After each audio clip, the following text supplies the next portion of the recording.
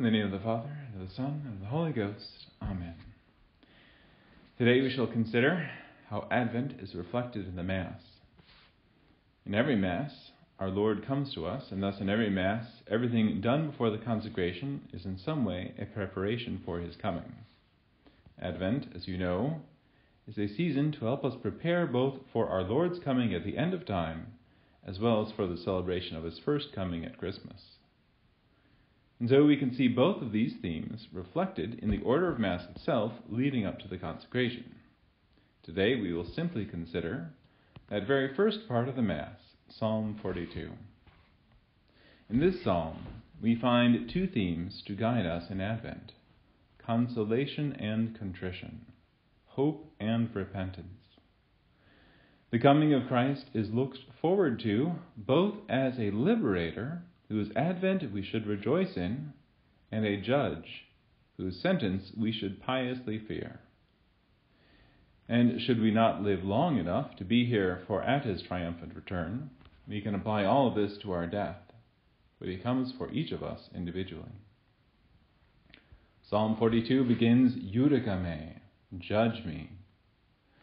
We ask first to be distinguished from the wicked, that we may be delivered from the unjust and deceitful man. And so with our Lord, who will come at the end of time to free us from all things evil, when he will come to judge the living and the dead and the world by fire. Only in the second coming will Christ free us entirely from persecution, from disease, from the dangers of the enemy. And so we ought to look forward to this coming with longing, and plead for him to come and set things right. But within this lies, or ought to lie, a certain trepidation as well. Judica me, judge me. We are asking for Christ to return as judge, not simply the judge of the world, but our own judge. What if it is we who are unjust? What if it is we who are the deceitful man? Then we must follow the psalm and ask to be separated from him, purified of him. We turn our hearts to contrition. Advent, a penitential season, is a good time to take stock of our lives again, to look again at bad habits that may have crept in, snuck up on us in that long time since Lent. A good time to prepare our souls for Christ's advancing judgment.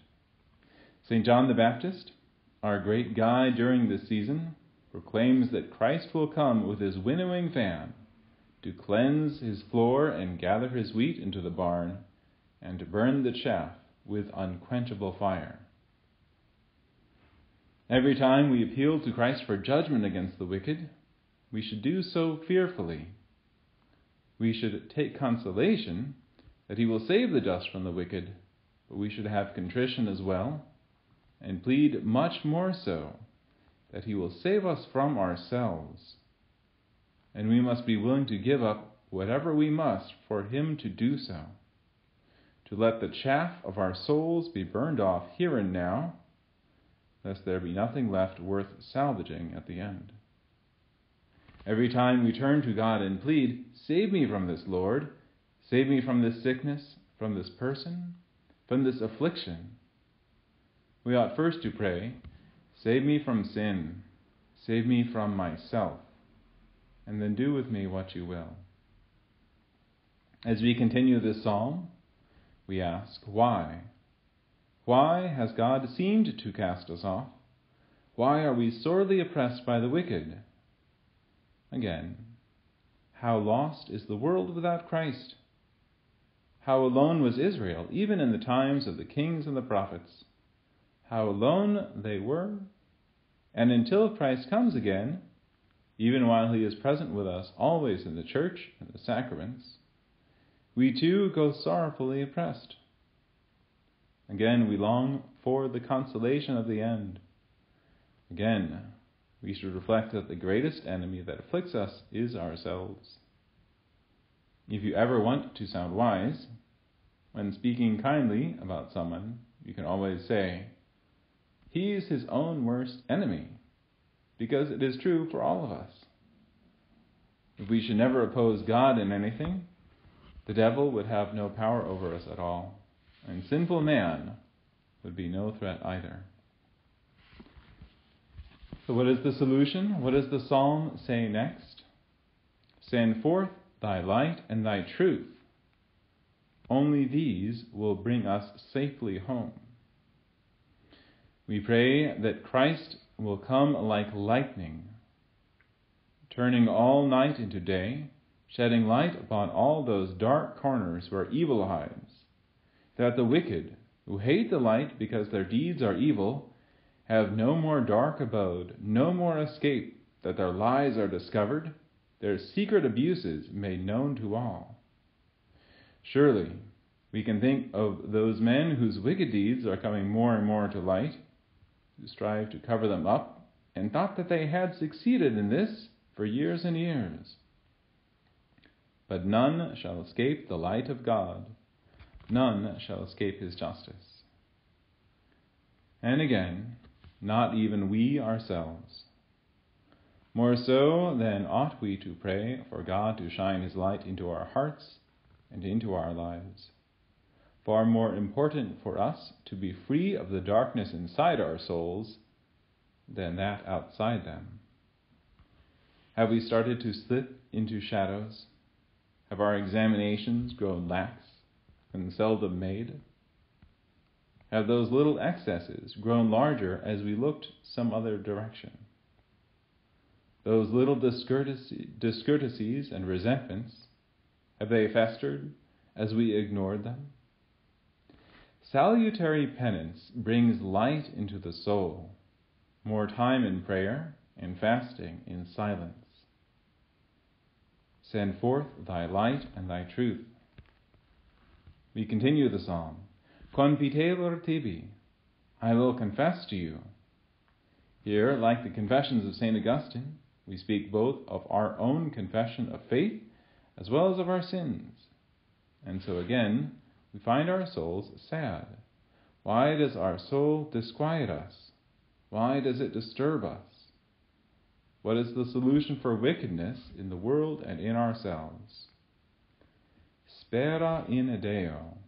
Hope not in man, certainly not in ourselves, but hope in God alone. If we do not approach Christmas or the consecration at Mass without the absolute conviction that there is no earthly power that can save us, no earthly solution to our problems, no secular state that can reform man, no spouse that can complete us, no job that will fulfill us, no creature comfort that will satisfy us. If we do not have this conviction, we have no hope. Hope in anything but God is false hope, is sure to be dashed. We will be sorely disappointed when the great leader stumbles, when our families, our jobs, ourselves disappoint us at every turn. Your soul is cast down within you. Hope in God. Praise God. Yearn for God. Yearn for the coming of our Lord, for him to come to set all things right at the end of time, for him to come down upon the altar, for him to come into your soul and set things right there. Believe in yourself, says the world. Believe not in yourself, nor in any man, but in God alone. And so, this very first section of the Mass closes the way it began, with its thrice repeated refrain: I will go unto the altar of God, to the God who gives joy to my youth. When lived properly, Advent makes us young again in Christ. There are those who grow old and tired in their souls, who grow comfortable in their sins, their vices, their bad habits, old enmities. They move slowly, reluctantly, hopelessly. So we must ask God to make us young again in our souls, young in Christ, to become those new wineskins awaiting the new wine. Christ came to an old world to give it a fresh start. He will come again to give perpetual youth to the saved, a new earth, a fresh world. And he is coming today. He's coming every day to those aged by the world. He comes to the old you to give your soul its youth again. He comes in Holy Communion to refresh your soul for the journey. And so we ask, how has my soul grown old this year? What sins and attachments weigh it down, make it brittle and weary of doing what is good? If God were to wipe your slate clean, give you a fresh start, a young soul, what would that look like? What past sins would you leave behind, yours or those of others? With what refreshed fervor would you pray? Let us use the season of Advent wisely, to examine our lives, to beseech our Lord, to make the way straight for his coming, into the world about us, but most of all, into our souls. In the name of the Father, and of the Son, and of the Holy Ghost. Amen.